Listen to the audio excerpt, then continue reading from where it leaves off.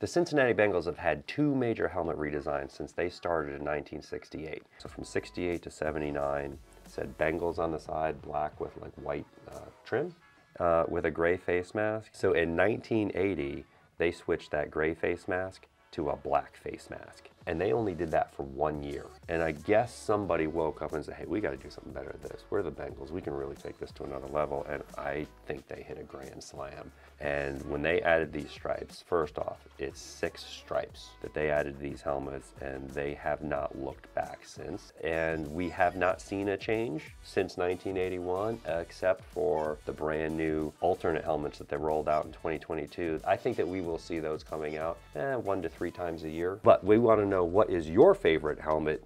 Just Bengals fans, I guess, right? If you're not a Bengals fan, we don't want to know. Exactly. Go check out your favorite team and comment there. Yeah.